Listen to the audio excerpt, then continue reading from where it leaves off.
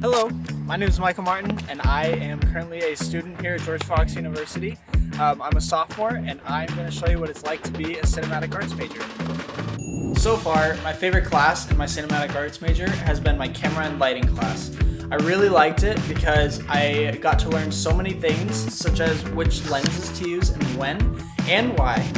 And we got to learn about how to light certain settings. We got to do a lot of hands-on activities, such as lighting an interrogation room or lighting a table for a restaurant conversation scene. It was super cool and I learned so much from that class.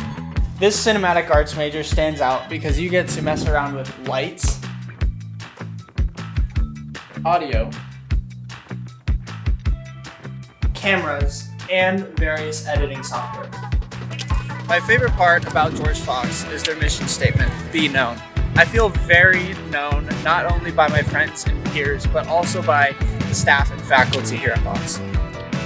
One of my favorite memories in this major was filming a Spider-Man short film. It was about Spider-Man being late for class, and so we had Spider-Man run through the bone. It was the funniest thing because nobody knew what was going on, and there I was running with a gimbal, just chasing after him. It was awesome.